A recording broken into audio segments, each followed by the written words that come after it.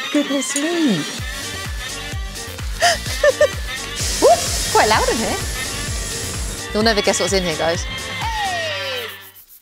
Hello, I'm Maddie.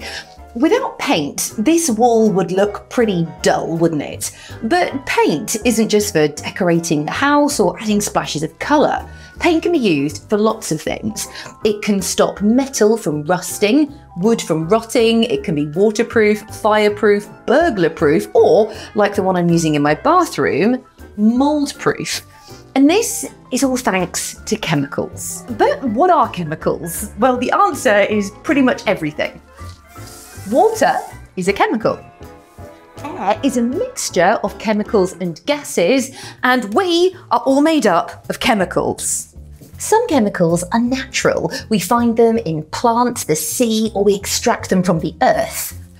And then there are the ones we make. We call them artificial chemicals, and they're usually made in factories by combining different chemicals together to make something new that has a special job, a bit like my mold-proof paint. But what chemicals are used to make paint, and how is it manufactured to make such useful stuff? This is where we'll get our answer. AkzoNobel in Ashington in the north of England. This place is designed to be the most advanced, most sustainable paint manufacturing site in the whole world. And it's vast. It's even bigger than Buckingham Palace. We have giant colourful robots, its own transport system, and lots, and lots, and lots of paint.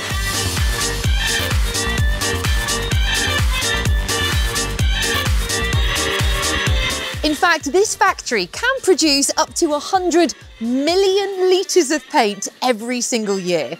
That's enough to fill an Olympic-sized swimming pool every 10 days. That is mind-blowing. This factory is doing everything it can to reduce its impact on the environment too. It has solar panels, a biomass boiler to generate energy, and a special water treatment plant that washes the paint out of the wastewater so it can be reused again. Sustainable factory design like this means that this site has 75% fewer emissions than a standard paint factory. It has its own tank farm too, and as you can see, it is vast. This is Toby, who's helping us today. Say hi, Toby. And then down there, it's the crew. Look how tiny they are. The tank farm is where we will find all of our chemicals, and they're delivered to the factory by lorries that come here to offload them.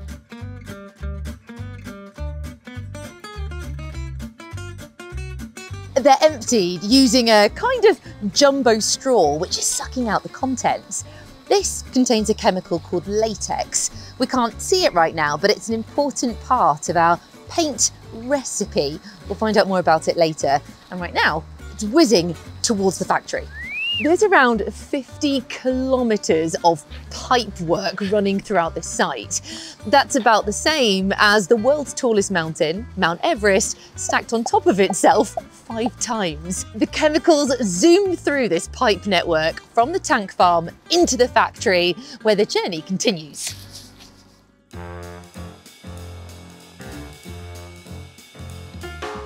This is the slurry hall. Just as there are different recipes for cakes, there are different recipes for paint. Thousands of them, in fact, and different chemicals are needed for different paint recipes, depending on what the paint is for. The chemicals, some are powdered, some are liquid, are mixed together with water really, really quickly to make the slurry. This mixing pump behind me rotates at 3,000 times a minute. That's really fast. Fun fact, the same equipment is also used to mix sugar into tomato ketchup. Just not here, in a different factory. You know what I mean. Slurry is a thick, sloppy liquid that's used as a base for all the different paint recipes. But what other ingredients do we need? I've come to the lab to meet Michelle. Michelle, what is it that you do here? I do colour matching. Okay, Michelle is an expert colour matcher, and she's going to show us some of the chemicals that go into our paint recipe. And here they are. So Michelle, what is this one, firstly? This one here, that is slurry. Okay, so we've just been to the slurry hall where the slurry is mixed. And can you see how it's bright white? And that's because it contains a powdered chemical called titanium dioxide, and that affects how bright a paint will be. That one is actually pure water. Just water? Yes, it's from the tap. Then we all know what water is. That one there, that is latex. Okay, and what does the latex do? So the latex binds everything together to create the base of the paint. Oh, so it works a bit like a glue. Yeah, it kind of bubbles up as well. It has an effect with these 3 ingredients. And then lastly, what is this one? Oh, now this one here, we can't actually tell you, I'm afraid. That is our secret ingredient. Top secret ingredient.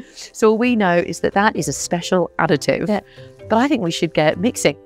Slurry latex and the top secret ingredient are mixtures of different chemicals, but water is a chemical you might have already heard of. It's called H2O.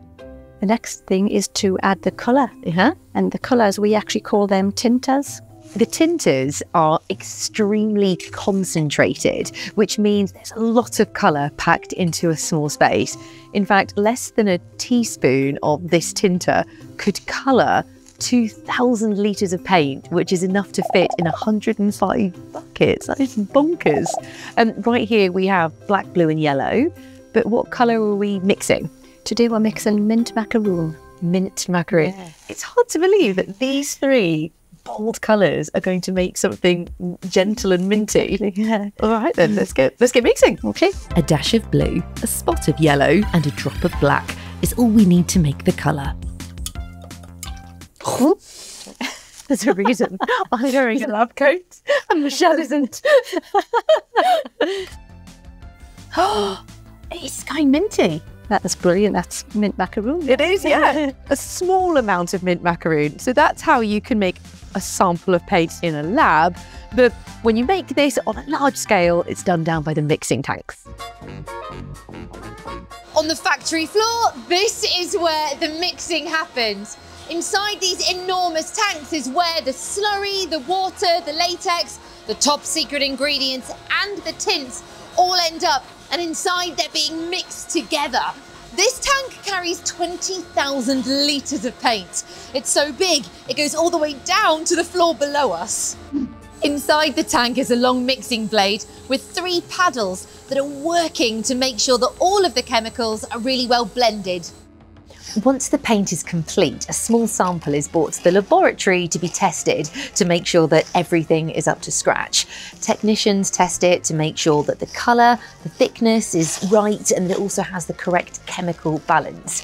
And if everything passes the test, it ends up here, the filling line, and this is the really cool part. It's incredible. We have giant colourful robots, there are paint cans travelling along conveyor belts, and there's even a kind of train track. This is an automated transport system, and that yellow robot is bringing vats of paint to the filling line, which begins downstairs. Here comes a delivery for the first machine. It's a pallet of unfilled and unlabelled paint cans. The machine uses suction to lift up a layer of empty paint cans and place them on a line on the conveyor belt. Next, the cans come to a labelling machine, and these robots help to put on some sticky labels, a colour chip and a barcode.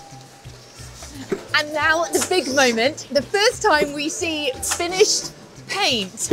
This reminds me a little bit of an ice cream machine, except this is more of a mossy green colour. It's so cool, I love the sound. Can you hear that? That bit. This factory can produce 33,000 colours of paint. I reckon I could probably name about 20. How many colours can you name? Lastly, the machine places and secures a lid onto each of the paint cans before they go on to be stacked onto a pallet by a giant blue robot that definitely looks like a dinosaur.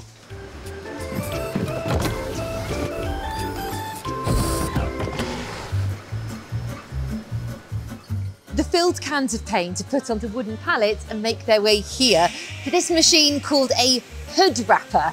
It is state-of-the-art technology, and it's working to cover the entire pallet and the paint in a thin layer of plastic. This machine actually helps to reduce the overall amount of packaging waste, and it works really quickly. It can wrap an entire pallet in about a minute. That's 60 an hour.